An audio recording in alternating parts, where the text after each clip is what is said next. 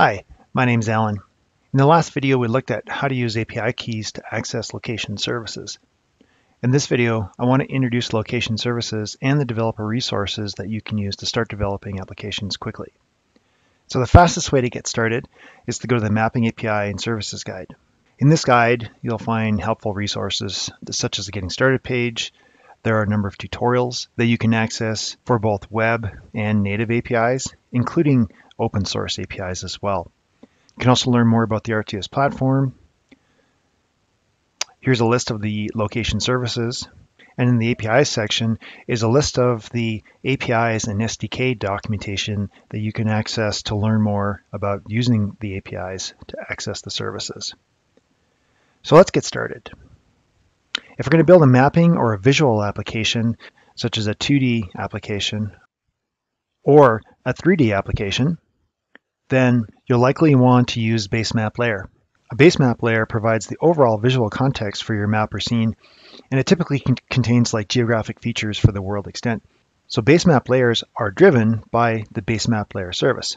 So there are a number of styles you can choose from, such as imagery, topographic, streets, or navigation if you're building a navigation application.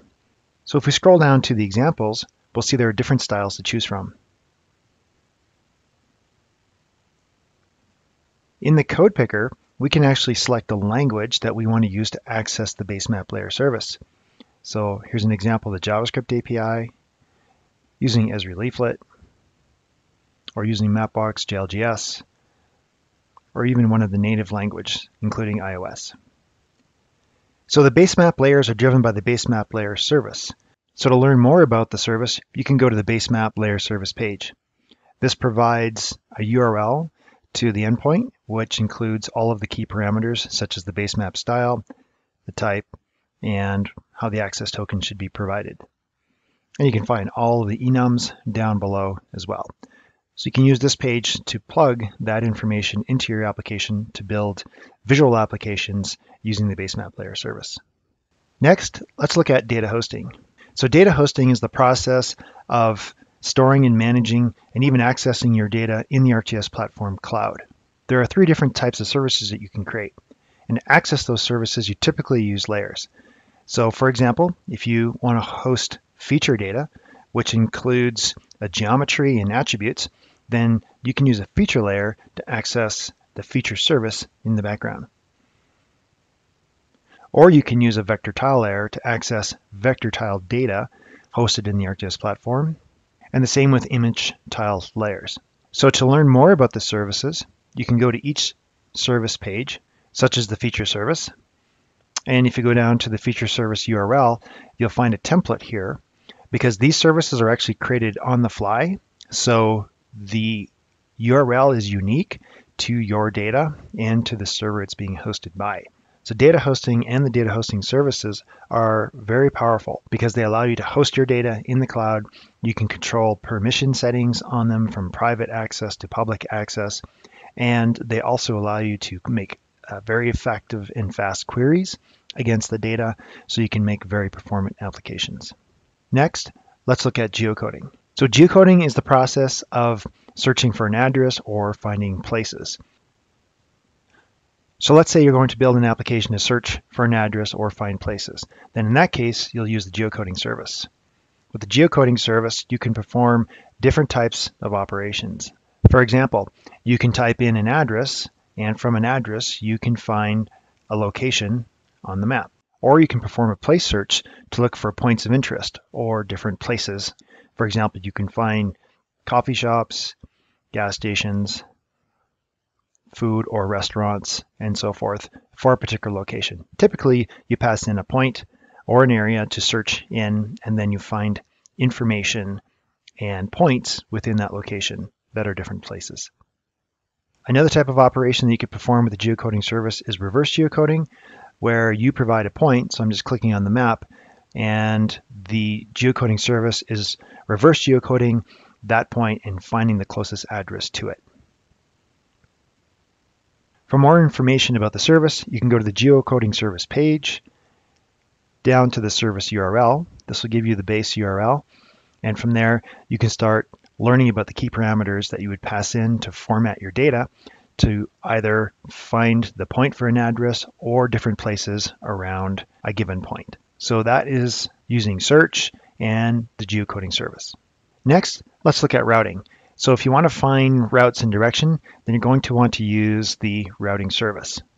So there are many types of routing, but one of the most simple to start with is point-to-point routing, where you pass in 2 locations and the routing service will find the turn-by-turn directions for you. Another type of operation you can perform with the routing service is fleet routing. And in this case, the scenario is you have multiple vehicles that need to visit multiple destinations and drop off parcels or some sort of delivery item.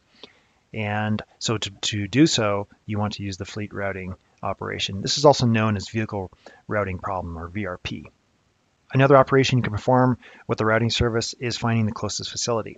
So in this case, you can find the closest facility based on travel time or distance given one or more facilities that are in an area. So in this case, we're just finding the closest gas station to our click point. Another operation is finding service areas. So these are also known as isochrones, which are basically polygons that represent the distance that you can reach or travel when walking or driving on a street network. So here's an example of 5, 10, and 15-minute drive times. And if we switch that to walking times, you can see that the area is much smaller, but this is giving us an idea of how far we can reach. This is a very, very handy operation for solving distance operations. So there are a number of other operations that you can also perform with the routing service. I encourage you to go to the routing service page and take a look at how to use the routing service to perform these operations and how to find the URL and the parameters to pass in. Next is the Geoenrichment service. So if you're interested in finding demographic data or local facts about an area or a location in the world, then you can use this service to extract and find that data. So we can take a look at Geoenrichment, and in this case, when I click on the map, it's just doing a 1-mile search and it's looking for population and average household size just for that point from a 1-mile radius search from the point that I'm clicking on. You can get more specific local facts as well. In this case, I'm looking for median household income, average household income per capita, and aggregated income for a particular location, in this case in New York. So that's just a few examples of the data that you can find with the Geoenrichment service and extract, and there are literally thousands of variables that you can use to find different information about different places around the world. To learn more about the Geoenrichment service, I encourage you to go to the service page. You can find the URL and then start to explore the parameters and how to extract the data from the service.